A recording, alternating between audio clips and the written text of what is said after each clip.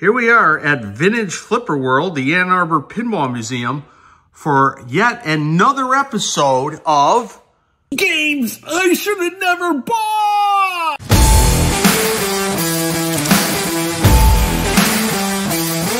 And yet another episode of Silly Games I Should Have Never Bought.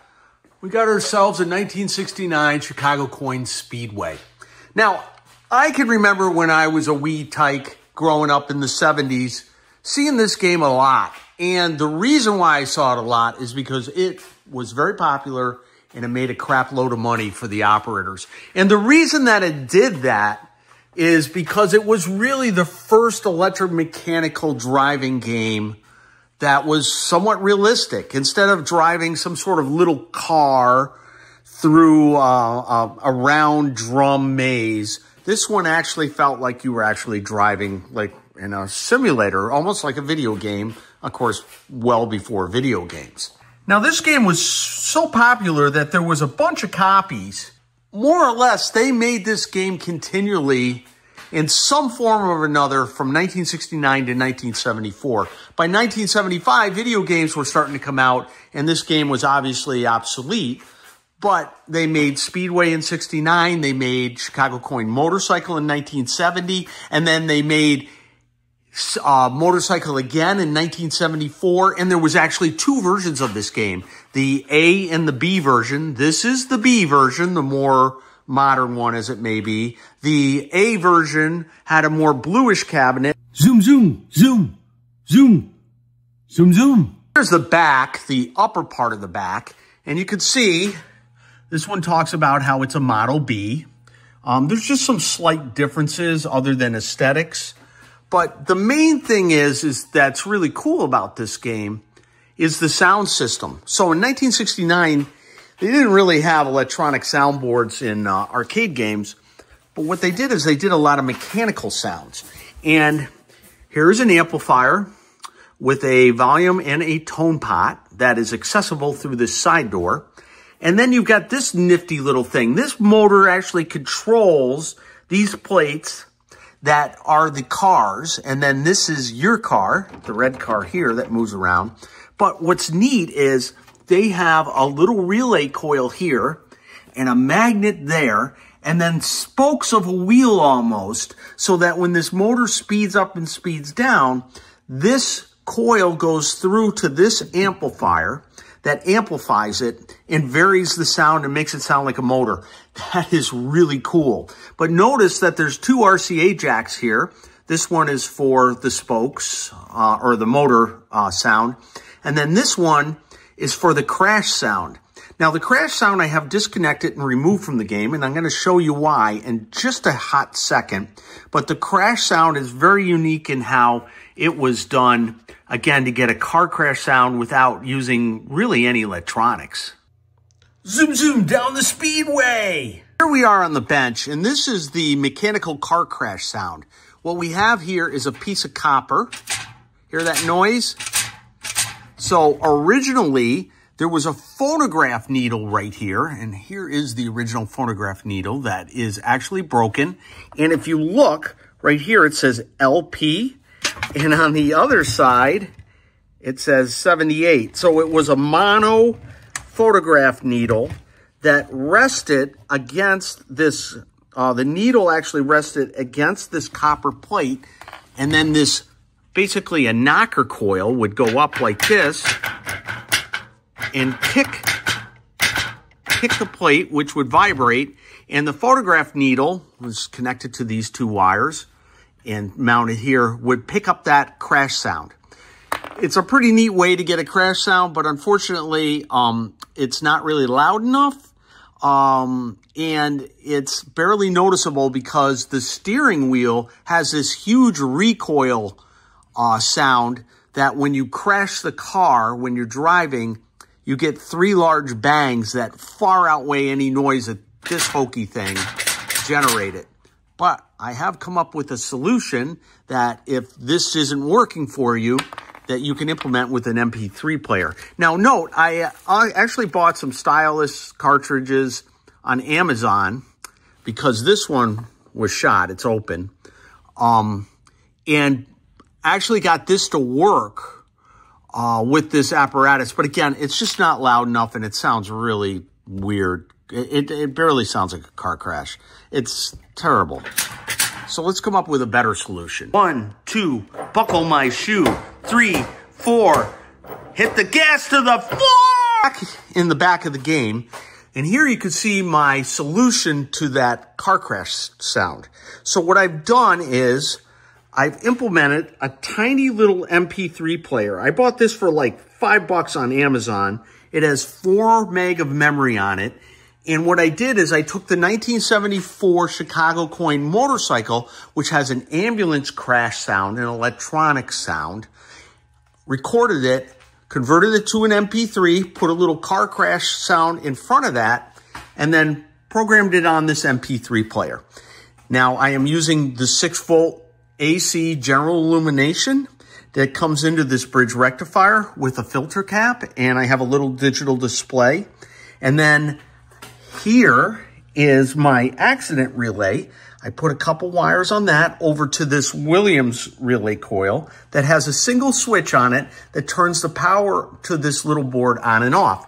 And I could demonstrate the sound just by holding this relay in. It'll turn the power on, and you can hear my added sound.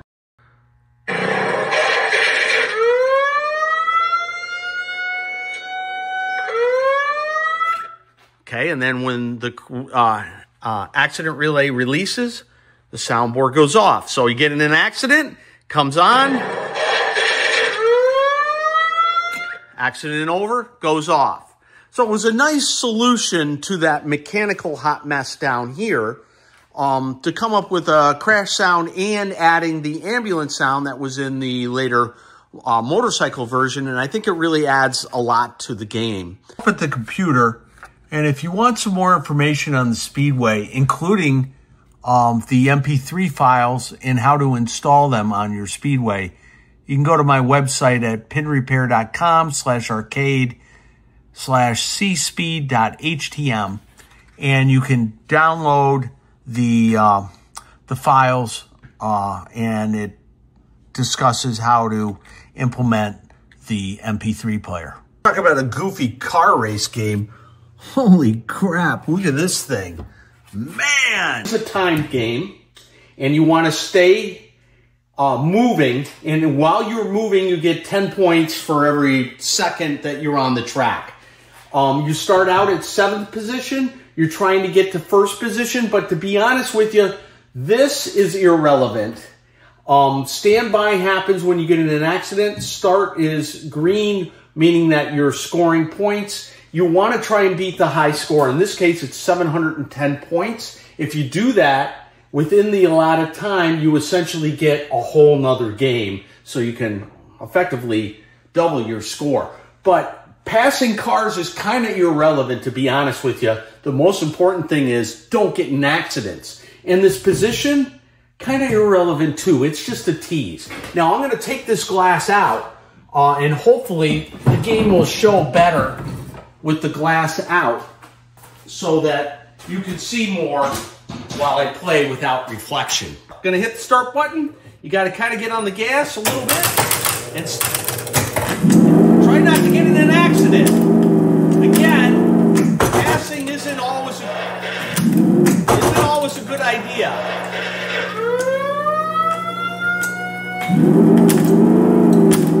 But I love to pass. Oh, bloody hell.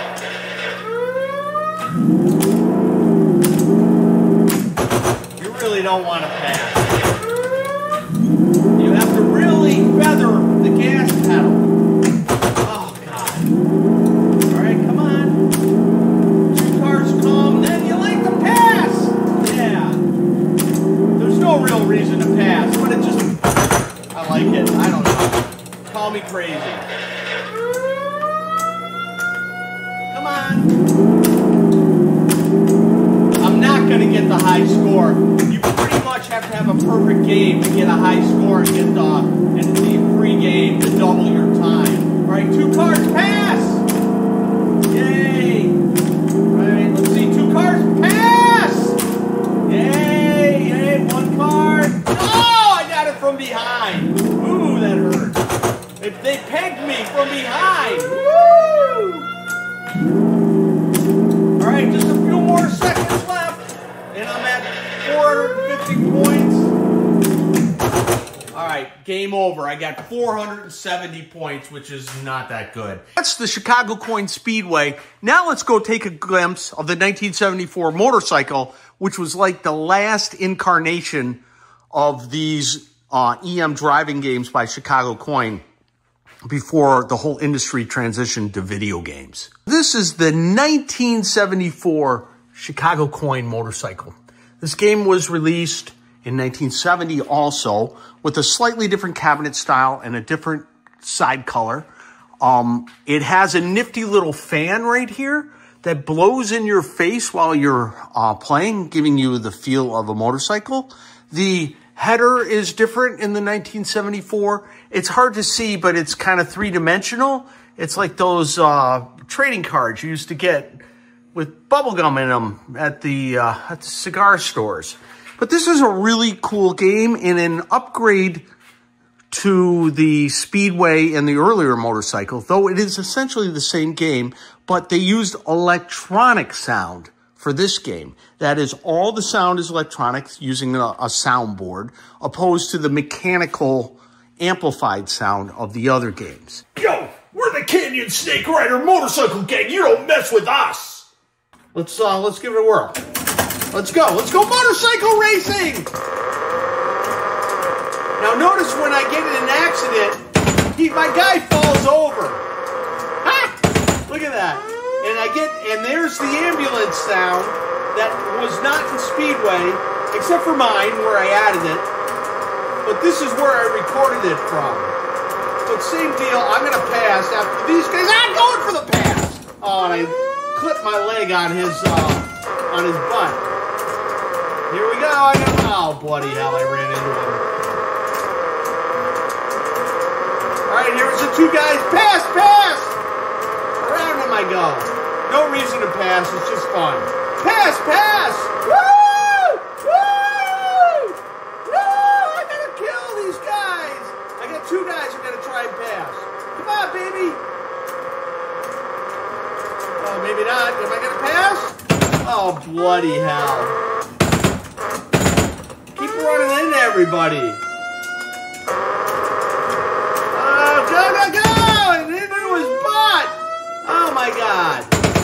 I suck. Wow. Anyways, I did pretty well though. I really did. That's the motorcycle compared to the Speedway. Again, I like the motorcycle a little better. It just seems more controllable to me, but you can play the Speedway version at the Ann Arbor Pinball Museum when we have our show first weekend in May. Hey, you guys, I really do appreciate you watching my stupid videos. It does mean a lot to me. Thanks, man. All right, turn it off. Thanks. Cut.